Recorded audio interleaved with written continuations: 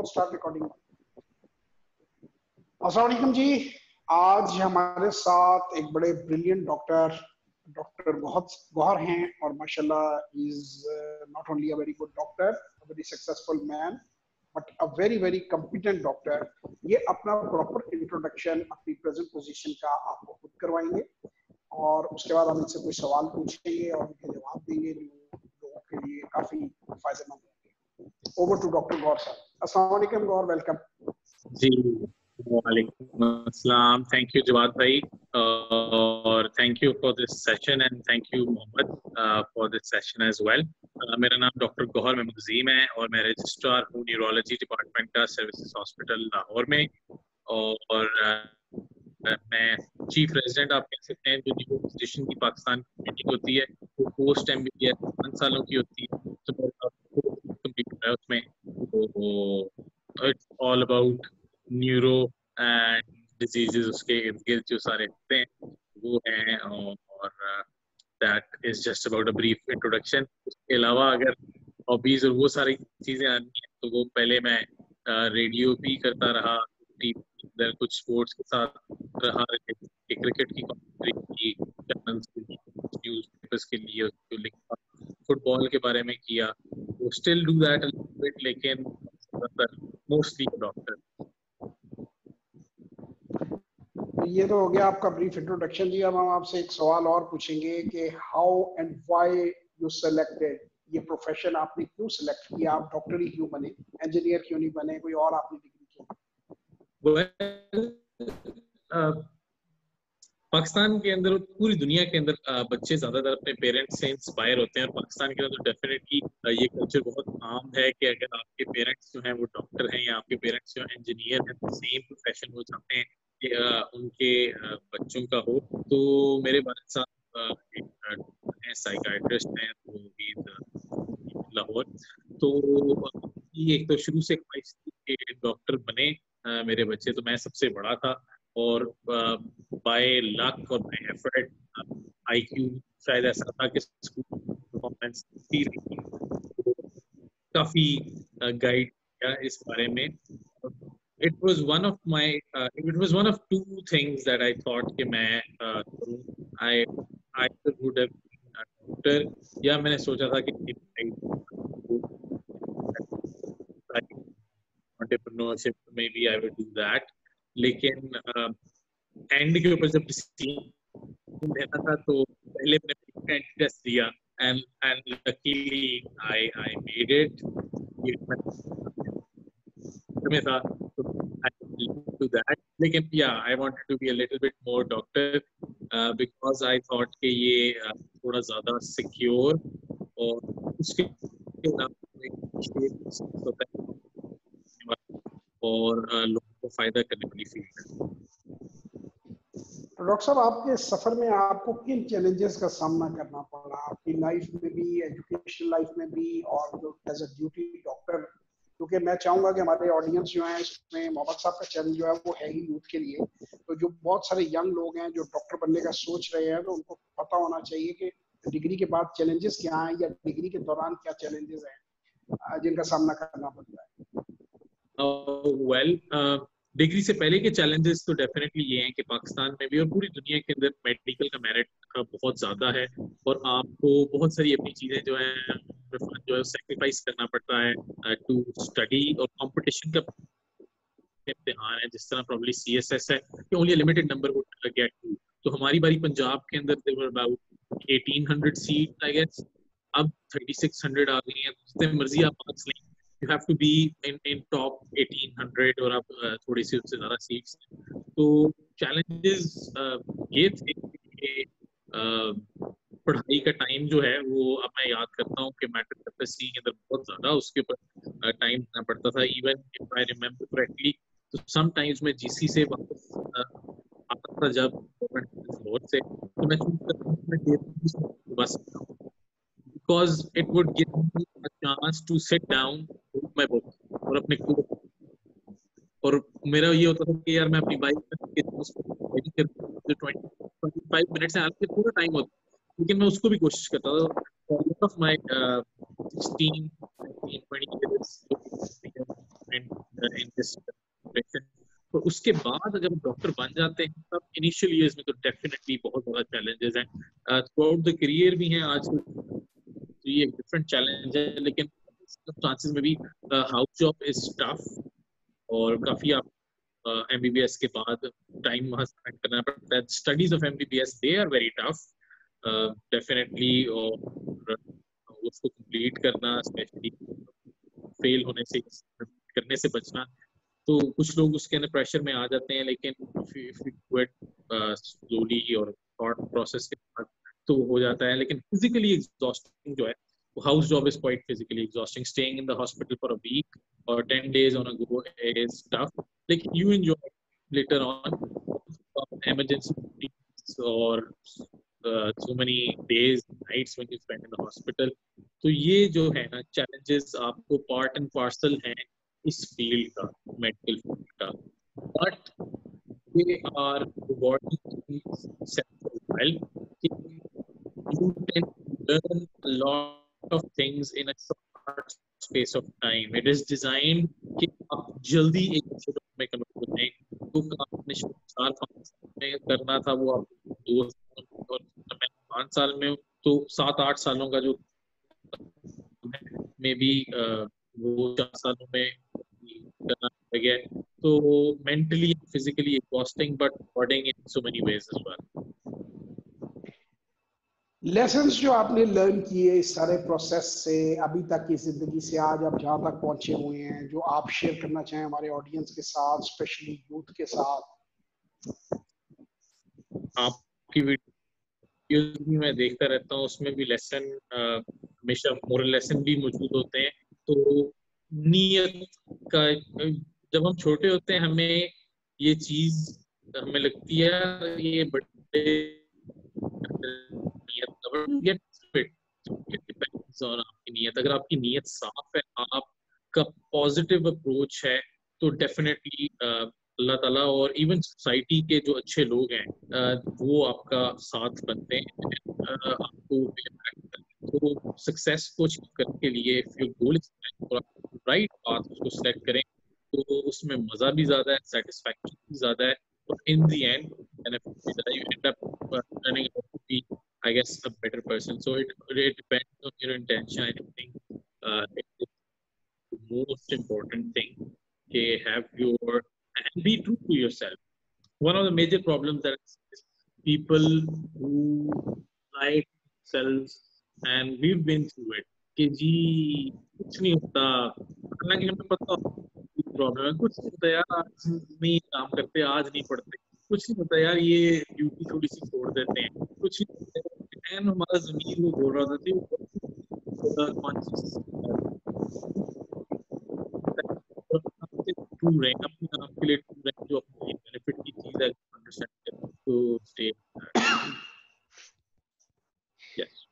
अच्छा, आप सक्सेस को कैसे गेज करते हैं? सक्सेस आपकी नजर में क्या है? क्या बहुत ज्यादा पैसे कमा लेना सक्सेस है? क्या बहुत बड़ी डिग्री ले लेना सक्सेस है? क्या बहुत बड़ा घर बना लेना सक्सेस है? So how do you define success? मेरे जहन में सक्सेस का सबसे बड़ा gauge piece of mind. You must be in peace of mind and ideally in peace of mind and body as well. लेकिन अगर आप खुश हैं, आप सेटिस्फाइड हैं, तो and satisfaction is a very broad term, और ये बहुत सारी चीजों से आती है, तो इसमें balance of all the things जो आपने जिक्र किया है, इसके अंदर जो है पैसा भी इन्वॉल्व है, इसके अंदर वर्क की जो कंफर्ट भी इन्वॉल्व है, लेकिन कोई एक चीज अगर हम कहें कि बहुत ज्यादा उसमें है तो नहीं, इट्स अ फाइन बैलेंस, जो हाँ आपका अंदर और आपका हार्ट सेटिस्फाई होता है, and may be your family as well, तो that is success and that is the best time that you can have, और अगर ऐसा नहीं है तो you have a hard time. अच्छा मुझे ये बताएं कि आप तो माशाल्लाह, क्योंकि आपके वालिद साहब भी डॉक्टर थे, तो जाहिर बात है कि डॉक्टर के बेटे के पास रिजनेबल रिसोर्सेज तो होते हैं, या कम से कम ये तो पता होता है कि खाना की बुनियादी जरूरतें हैं वो घर से। लेकिन हमारी सोसाइटी में सब इतनी प्रिविलेज क्लास से बिलोंग नहीं करते, और जो बहुत से लोग हैं वो गुर्बत से उठ के इस बहुत सारे ख्वाबों के साथ मेडिकल की फील्ड में आते हैं।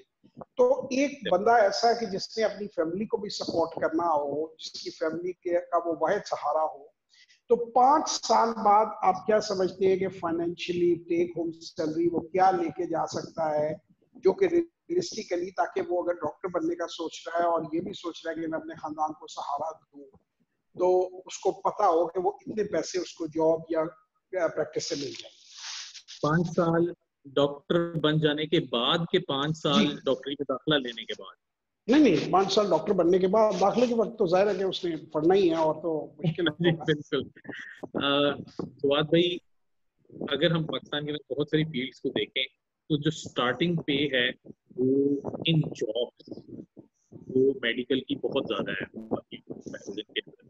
If you have completed your MBBS, तो you can get a job after house job around about easily 70 से लेकर 70,000 से लेकर 1,20,000 के दरमियान सिंगल जॉब 6 hours या 8 hours per day के अंदर you can earn, which is a lot more than जो जॉब मार्केट के अंदर बिल्कुल स्टार्ट के अंदर लोग। तो ये तो डेफिनेटली फायदा है। मे बी अगर आप बिजनेस के अंदर हैं तो you have some chance of making a lot more than that 5 years down the line, लेकिन नहीं नहीं, उसके अंदर एक लेकिन जितना आप फरमा रहे हैं it's handsome, at least you can support your family. आपके चेयर या जो necessities of life in 75,000 I think is a quite a good मैं कहना स्टार्ट। यही चाह रहा था कि even if you are not the cherry on the top जो डॉक्टर है, या 5 साल बाद आप स्पेशलाइजेशन नहीं भी कंप्लीट करते, still you are earning decent enough कि आप अपनी कर सकते हैं। And if you are specialising और आप शार्प हैं, आप अपने आप को अच्छा मैनेज कर सकते हैं, तो या you can may be after 5 years earn anything between 2 to 4 lakh rupees easily after 5 years, so it's very good. अब जिस तरह आपकी मिसेस भी डॉक्टर हैं और वो भी स्पेशलाइज कर रही हैं, तो आप भी डॉक्टर हैं, वो भी डॉक्टर हैं, उसके साथ आपके माशाल्लाह 2 बच्चे भी हैं, तो ये सारा प्रोसेस जाहिर है कि शादी का प्रोसेस भी इमीडिएटली कुछ अर्से बाद हो जाता है, और फिर आप स्पेशलाइज कर रहे होते हैं, उस दौरान में अल्लाह ताला आपको औलाद की नेमत भी देता है। तो उन सारे चैलेंजेस को मीट करना, आप उसमें कोई आप बताना चाहेंगे हमारी ऑडियंस के लिए, हम लोगों के लिए, कि कोई आपको उसमें कोई चैलेंजेस का सामना करना पड़ा हो? हाँ जी, स्पेशली जो मेरे ट्रेनिंग के पहले 2 साल थे स्पेशलाइजेशन की ट्रेनिंग के, वो बड़े टफ थे कि 24 आवर्स की ड्यूटीज और ऑल नाइट इमरजेंसी रूम्स, तो बड़ा टफ होता था। तब एक मरियम जो बेटी है, शी वाज द वन जो, तो थोड़ा बहुत उसके साथ प्रॉब्लम मुझे ये आई कि जितना मैं टाइम शुरू में स्पेंड करना चाहता था वो नहीं हुआ। लेकिन with the Passage of time थोड़ा सा इसमें बेनिफिट आया। इसमें पेरेंट्स का बड़ा सपोर्ट था कि वो लोग हमें सुबह के टाइम सपोर्ट करते थे। And perhaps as a working couple, अगर आपके पास जॉइंट फैमिली या पेरेंट्स की सपोर्ट नहीं है तो it gets really tough for people in a hospital, so they have to rely on weekends and self-consuming, तो बड़ा टफ उनके लिए हो जाता है। समटाइम्स दे से कि एक बंदा पहले स्पेशलाइज कर लेता है, एक दूसरा may be not really practical, लेकिन उसके अंदर है। तो अगर आपके पास सपोर्ट है यू कैन डू इट, लेकिन you have to C some kind of help, और it is tough, या लेकिन बस अल्लाह का शुक्र है। बिल्कुल बिल्कुल जो है ये अच्छा क्वेश्चन सर, उसका जवाब ये है कि भी हम बिल्कुल यस। अच्छा सर, आपका जेंडर, आप खुद तो मेल हैं, लेकिन फीमेल्स के लिए आप क्या उन्हें इंकरेज करेंगे पाकिस्तान में? क्योंकि 2 चीजें हैं, एक तो लड़कियां कहीं मेडिकल कर ले हैं मगर शादी किसी अमीर आदमी से हो जाती है तो प्रैक्टिस नहीं करती, उनको आप क्या मैसेज देना चाहेंगे? और दूसरा, क्या लड़कियों को आप इंकरेज करते हैं कि ज्यादा से ज्यादा लड़कियों को डॉक्टर बनना चाहिए? आपकी क्या ओपिनियन है इस पे? डेफिनेटली लड़कियों को ज़्यादा बनना चाहिए आजकल के ज़माने के अंदर।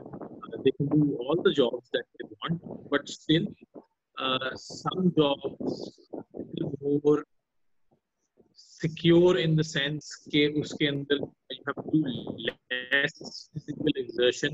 तो I'm sure even the feminists would agree with me कि physically जो बहुत ज़्यादा demanding jobs होती हैं some cases difficult, तो medical जो है especially आप जान job you can choose a bit easier specialty. जैसे बहुत सारी dermatology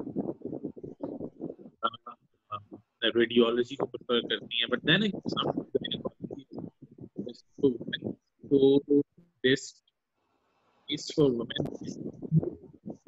universities a majority of teachers are female, so it's very good for them. और उनको जरूर ये करना चाहिए अगेन फाइनेंशियल एस्पेक्ट वेल कि जो जॉब्स अवेलेबल हैं वो इतना अच्छा पे नहीं कर रही स्टार्ट और ये कर रही है तो, और दूसरा ये है कि मे बी आप के साथ को आप कंटिन्यू कर सकते हैं कि sometimes it offers you some flexible hours as well, 24 hours होता है मेल्स लाइक वो इवनिंग ड्यूटी कर लेती है, वो प्रैक्टिस नहीं करती after marriage. First and foremost it is their choice and their family's choice, but I think they should feel responsibility. All percentage of people who are doctors और उसकी ratio बहुत कम है, तो उसके अंदर they should prefer to be in service, and we as a society and a government should provide them the reward. So hopefully that can happen.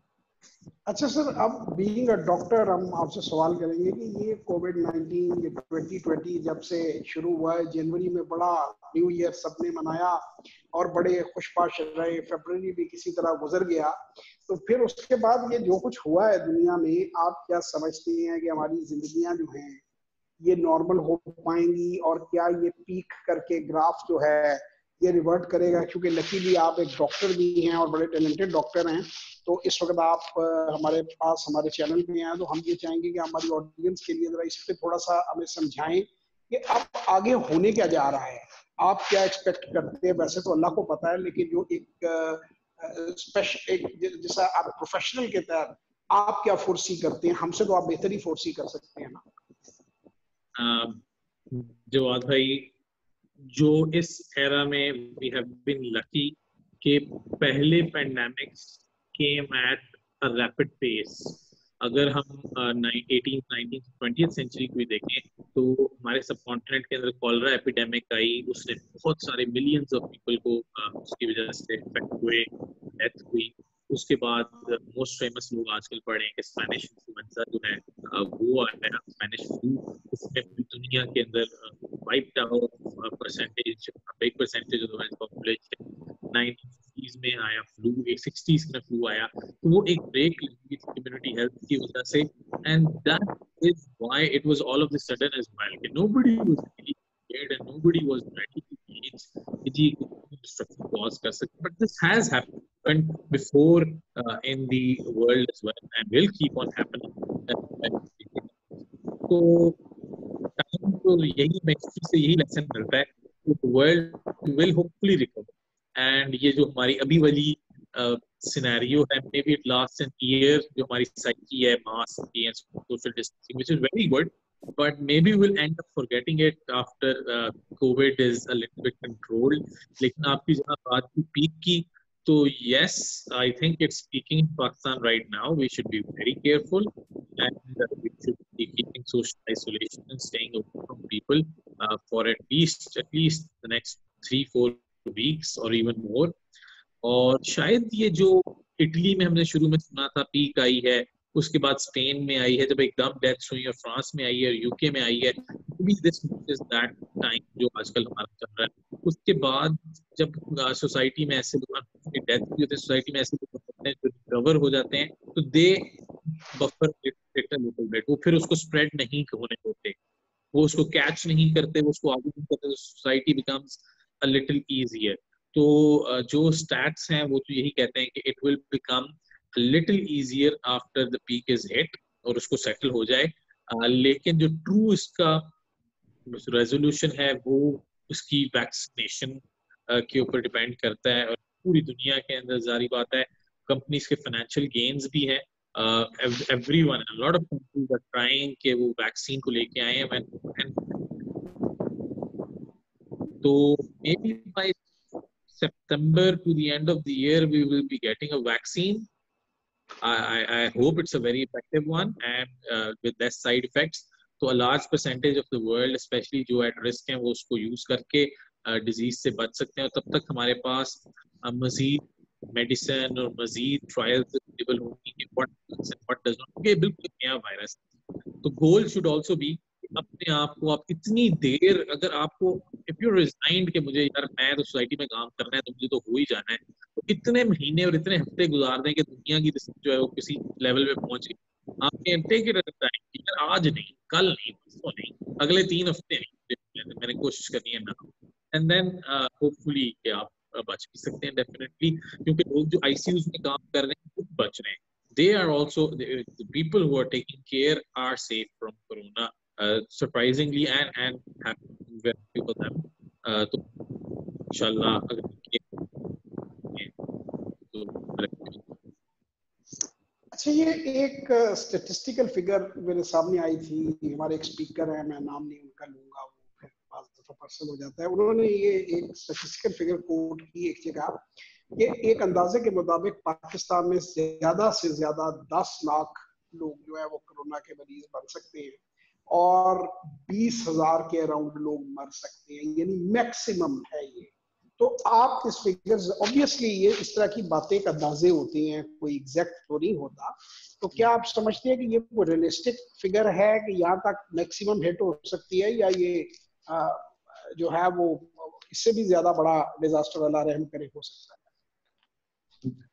don't quote me on that, but I think we've crossed at least the number of infections. अगर चलें test नहीं हुआ, पता नहीं चला, लोगों ने नहीं कराया, फैसिलिटी नहीं है हमारे पास, लेकिन I think it's really bad.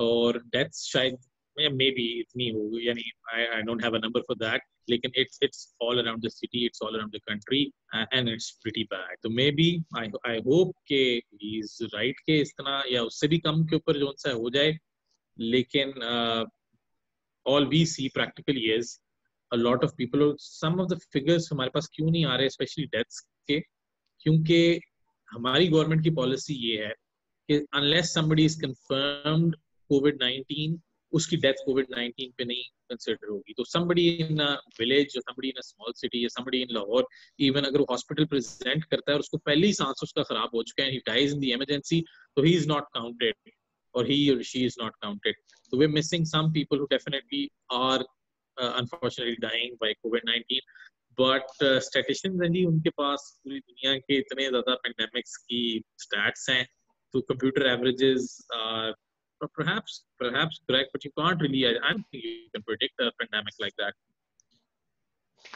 मैं इसको कंक्लूड इस तरह से करूंगा, विद योर काइंड परमिशन, अगर इसमें कोई गलती हो तो फिर वो आपसे आप करेक्ट कर दीजिएगा, कि अभी तकरीबन सितंबर तक जो डॉक्टर साहब ने हमें बताया है कि हमारे पास एक ही तरीका है इससे बचने का, कि हम सरवाइव कर जाएं, हम जिंदा बच जाएं, सितंबर तक सोशल डिस्टेंसिंग रखें, हम कोशिश करें कि कम से कम जो हमारा एक्सपोजर हो सोसाइटी के अंदर, और वंस ये कोई वैक्सीन आ जाती है या कोई इसमें इम्प्रूवमेंट आ जाती है तो फिर डे बाय डे चांसेस जो हैं वो हमारे इन्फेक्ट होने के वो गिरते जाएंगे। Am I right, sir? According to your numbers? Absolutely. Maybe it's a little later than September, लेकिन या सितंबर ज्यादातर जगहों पे रिपोर्ट हो रहा है, लेकिन आपकी बात बिल्कुल ठीक, that is how we need to move forward. यानी मैक्सिमम हम इसको दिसंबर के बाद खुश उम्मीद रहें कि यह साल, अगर हमने जिस तरह वो चाइनीज बिलियनियर जो जैक मॉ है, उन्होंने डिक्लेयर किया है कि don't bother about work, just bother about surviving 2020. If you survive that, then you can do work later. Is it, yes, you support this statement?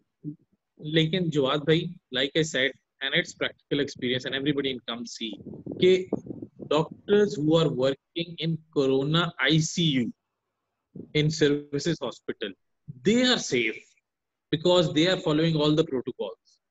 And some of the doctors जो दूसरी जगहों पे काम कर रहे हैं वो एक्सपोज हो रहे हैं एसिम्प्टोमेटिक पेशेंट से, वो सब कर रहे हैं क्योंकि वो किसी जगह पे प्रोटोकॉल लैप्स हो जाता है या उनका प्रोटेक्टिव इक्विपमेंट नहीं होता. The point that I want to make is कि आप अगर जा भी रहे हैं बाहर, अगर मजबूरी है, फिर से आपकी इकोनॉमी उसको अफोर्ड नहीं कर सकती, तो if you follow the complete guidelines, अपने आप प्रॉपर सोशल डिस्टेंसिंग रखें, तो there is a good chance you can be safe. तो that is the Paramount importance कि आपने अपने आप को सेफ रखना है, मास्क पहनना है, अगले को मास्क को लेकिन इसमें मिलना और नहीं है, यही फीवर वाले बंदे को नहीं मिलना, अपने हैंड वॉश कर.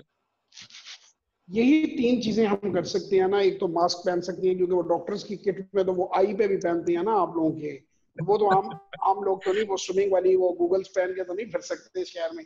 तो हमारे पास जो रह गया इससे तो फिर उसी को मिनिमाइज किया जाए, क्योंकि एक ज्यादा से ज्यादा हैंड ग्लव्स पहन लेंगे, सैनिटाइजर यूज कर लेंगे और आप मास्क लगा लेंगे. इसके बाद तो आप कोशिश ही कर सकते हैं 6 फुट से दूर रहे, लेकिन आप तो दूर रहेंगे, दूसरे आपसे दूर रहे, इसकी तो कोई गारंटी नहीं ना. लोग आके बम्प कर जाते हैं अंदर, तो वो तो फिर अल्लाह से दुआ ही है असल.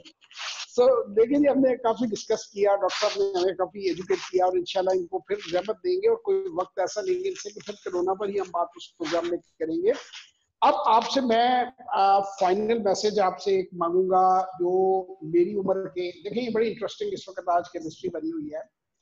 मैं डॉक्टर साहब से थोड़ा सा बड़ा हूँ, हम तकरीबन 2.5 जनरेशन बैठे हुए हैं, अगर 3 जनरेशन ना कहें तो मैं 2.5 जनरेशन कहूंगा कि मोहम्मद साहब जो है, he is youth, he is youngster, he is still a teenager. Doctor साहब जो है, he is a fine young man. although I consider myself also young, but I am much I will say कि मैं इनके मुकाबले में काफी senior हूँ. तो एक मैसेज आपने मुझे देना है, मेरे बाद फिर मोहम्मद साहब आगे टेकअप करेंगे और मैं साइलेंट ऑब्जर्वर बनूंगा आपके इंटरव्यू में आगे. मेरा क्वेश्चन ये है कि आपका फाइनल मैसेज जो है, मोहम्मद से लेकर मेरी उम्र तक के लोगों के लिए आप क्या सजेस्ट करेंगे? कोई भी मैसेज आप देना चाहें नेशन को, या जो हमारे सुनने वाले हैं उनको. और इसके साथ ही मैं ऐड कर दूं, क्योंकि जैसे ही आपका जवाब आएगा उसके बाद मोहम्मद साहब पिकअप कर लेंगे, कि ये चैनल हमने बेसिकली, जो मोहम्मद साहब का चैनल है, ये चैनल हमने डिजाइन इसलिए किया है कि जो यूथ है हमारी, जो यंगस्टर्स हैं, जो डायरेक्शनलेस हैं, जो बेसिकली जिनके पास एनर्जी बहुत ज्यादा है लेकिन उनके पास डायरेक्शन ही नहीं है, उन्हें पता नहीं है हमने एनर्जी व्हाट्सएप के अलावा कहाँ कंज्यूम करनी है, सोशल मीडिया के अलावा कहाँ कंज्यूम करनी है, जो बाइक पे अगला व्हील उठाते हैं, जो लैंड क्रूजर दीवारों में मारते हैं, वो इसीलिए ना कि एनर्जी इतनी है, समझ नहीं आ रही खर्च कहाँ करें. कि उनकी एनर्जी को डायरेक्शन दी जाए, उन्हें कोशिश की जाए कि उनमें से कुछ लोगों को, जैसे हम कोरोना से लोगों को बचा रहे हैं, इसी तरह वो ज्यादा एनर्जी, उनकी एनर्जी उन्हें बर्न आउट ना कर दे. और इसी तरह जो हाउस वाइफ हैं, जो कि सारा दिन, जो प्रिविलेज क्लास से हैं, जो सारा दिन टीवी पे ड्रामे देखती रहती हैं, और वो डेवल, वो कहते हैं ना, empty mind is devils workshop. तो हम कोशिश ये कर रहे हैं कि इस जो सेगमेंट है सोसाइटी का, ये मोहम्मद जवाद साहब के चैनल के जरिए उसको थोड़ा सा हम हिलाएं, थोड़ा सा उसके अंदर हम कोई सोच पैदा करें. तो पहले आप मेरे लिए मैसेज देंगे, फिर उसके बाद जवाद साहब आपसे बाकी के मोहम्मद जवाद साहब सवाल पूछेंगे. नहीं, मोहम्मद साहब का बड़ा अच्छा ये काविश है और इंशाल्लाह वो इसमें कामयाब होंगे. It is excellent to give such a platform or such a space for such education activities. तो जी सबसे पहले तो जवाद भाई आपके जनरेशन के लिए तो यस, अपने बच्चों के लिए you should consider medical as a field जिसको चूज करें. It is a very good field. इसके अंदर सर्च का, इसके अंदर जॉब का बहुत अच्छा स्कोप है.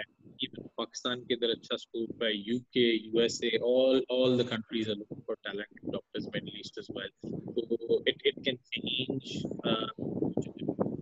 उसके अंदर आप फोकस करें एजुकेशन के ऊपर, एंड आपके जो बच्चे हैं they will enter into this realm, और बाकी प्रोफेशन में जो भी समझते हैं यूज करते हैं करेंगे.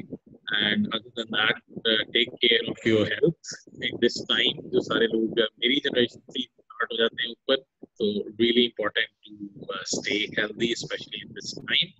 और मोहम्मद साहब की generation के लिए जो message है वो ये है कि even sitting in a small village of Pakistan, बहुत सारी ऐसी फील्ड्स हैं, बहुत सारी ऐसी चांसेस हैं, अपॉर्चुनिटीज हैं. जैसे हमारे कई दोस्त स्मॉल सिटीज पंजाब की उसको Harvard University, medical school, Cleveland Clinic, and so many other places researching about virus particles, ALS, and so many other things. तो BMWs चला रहे हैं और सारा कुछ, some things that they couldn't even imagine doing. और यानी कि it is a pathway of that's a golden pathway of some people. इसके अलावा if money does not motivate you, helping people, it is such a satisfaction. If you've got it all in the Pakistan के अंदर, if you're supporting and treating people and helping out people, there is no better feeling. So if you choose this as a career, it's tough, but it's rewarding, and there's no feeling in the world that is equal to satisfaction that you get when a patient recovers. So consider this as well. और जो भी आप दुनिया में काम करें, do it well and do it to the best of your abilities and enjoy it. तो यही मैं कहूँगा, and be productive. मोहम्मद साहब, अब ओवर टू यू जी. आप अपने क्वेश्चंस पूछें. हमने तो अपने क्वेश्चंस बहुत से पूछे हैं. डॉक्टर साहब से अब आपकी बारी. अस्सलाम वालेकुम गौहर भाई. मेरा पहला सवाल ये है कि जो अभी तक जो बच्चे स्कूल में हैं या जो मेरी तरह के हैं, उनके लिए सवाल है कि क्या सिर्फ कोर्स की किताबें काफ़ी हैं किसी भी फील्ड में सक्सीड करने के लिए?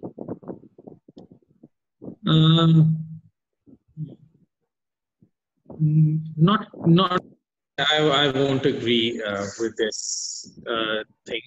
यानी कि you must be आजकल के ज़माने में aware of so many things. इतनी easy access to information है कि you must be aware of things that are going on, understand so many things. अगर हम सिर्फ कोर्स के ऊपर हैं, वो एक average होती है, लेकिन there's so many other things as well, even general knowledge and even history, and even reading about people who are successful, or even if your interest is having a good read of a newspaper or magazine, ये वो चीजें हैं जो आपको एक added edge देती हैं, और sometimes they end up helping you in life as well. तो कोर्स की किताबें आपको एग्जाम जो आपका उस साल का आने वाला है स्कूल के अंदर, उसके अंदर डेफिनेटली हेल्प करेंगी, लेकिन उसके अलावा भी आपकी एक लाइफ है, उसको बेहतर करने के लिए you got to have some added razzmatazz जिसको आप साथ जो सा ना वो इंक्लूड कर रहे हो. तो आई थिंक अपने इंटरेस्ट के अंदर आपको मज़ीद और चीजें होती हैं. तो जैसे कि आप जैसे मेडिकल स्टूडेंट्स, जैसे आप डॉक्टर हैं अभी, तो जो अभी मेडिकल में हैं, जो मेडिकल स्टूडेंट्स हैं, वो कैसे मैनेज करें कि वो जनरल नॉलेज भी हासिल करें और बुक्स भी पढ़ें साथ अपने कोर्स की? हाँ, मेडिकल के अंदर इट गेट्स रियली टफ, फिर उसको कंप्लीट करना बड़ा मुश्किल होता है. करने उसके अलावा आजकल मेडिकल स्कूल में हमारे इधर को करिकुलर एक्टिविटीज भी है, तो बड़ी पॉपुलर, लोग उसमें पार्टिसिपेट कर रहे हैं. तो when you set your heart to it, you can. तो गौहर भाई, अच्छा डॉक्टर बनने के लिए कौन सी क्वालिटीज चाहिए होती हैं? अच्छा डॉक्टर बनने के लिए you got to be patient first. Patient first मेरा मुराद है कि मरीज की आप देखें, आपको खुद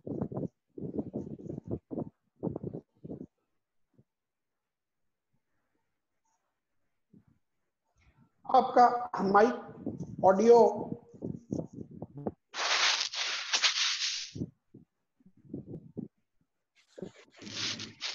आपका माइक साइलेंस पे चला गया था, मेरा ख्याल है, या ऑटो पे, या क्या हुआ. ये आपके क्वेश्चन के जवाब नहीं है आखिरी का, इसको रिपीट कर दो. ये फिर माइक आई डोंट नो क्यों म्यूट हो गया है.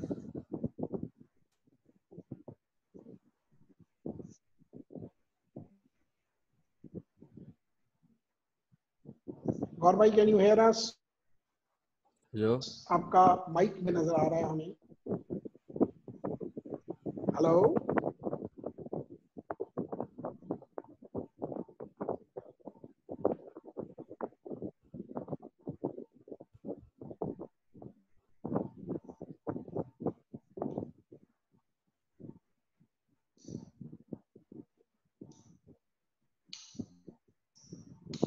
इनका माइक अच्छा, हाँ this is one of the things that आपका माइक happens म्यूट पे चला गया. yeah, I just got a call from the hospital, so I think we've got to continue this a bit later. जी वो जो answer था वो जरा repeat कर दें आखिरी सवाल का, क्योंकि वो पूरी तरह आ नहीं सका. मोहम्मद आप क्वेश्चन दोबारा कर दें. हाँ जी, मेरा सवाल ये था कि आपको कौन सी क्वालिटीज चाहिए एक अच्छा डॉक्टर बनने के लिए?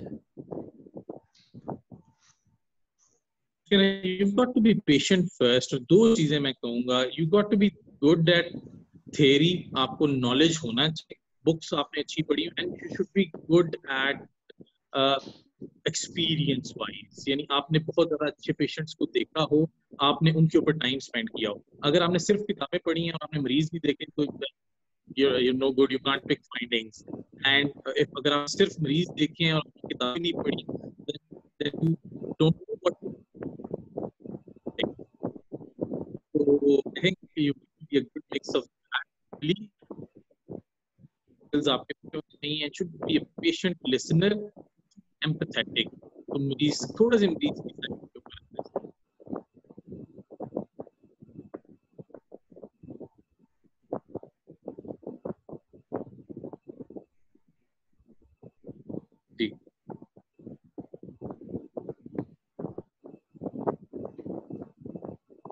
जी मोहम्मद, नेक्स्ट क्वेश्चन आपका.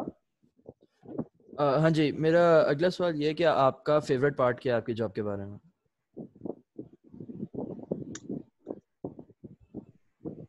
When the patient gets better and tells me thank you so much, it's just the best feeling in the world. Somebody with epilepsy, somebody with stroke who cannot walk, तो वो walk करके आ जाए, बहुत अच्छा लगता है. Somebody with epilepsy who's getting fits all the time, वो fits नहीं पड़ते, हेडेक वाले की हेडेक खत्म हो जाए तो what better. उसमें सवाल खत्म हो गया. सवाल खत्म. नहीं डॉक्टर साहब, बड़ा आज का जबरदस्त सेशन रहा आपके साथ. हमने बड़ा कुछ सीखा और बड़ी समझदारी की बातें हमें पता चली. हमें कोविड-19 के बारे में भी अपडेट्स मिली और हमने कोशिश करनी है कि हम जितने भी जो आपसे फायदेमंदाना बातें हमें पता चली हैं उन पर हम अमल करें और अपनी जिंदगियां जो है उनको बेहतर करें. और इंशाल्लाह ताला आपसे फिर दोबारा हम टाइम लेंगे, फिर दोबारा डिस्कस करेंगे, नई चीजें आपसे सीखेंगे और मैं उम्मीद करता हूँ आप हमें टाइम देते रहेंगे. Inshallah, sure. Thank you so much. I really enjoyed this session and thank you so much and keep up the good work. आप लोगों की वजह से बहुत सारे लोगों को फायदा हो रहा है और ये आपकी बहुत ही एक बहुत ही अच्छा काम है.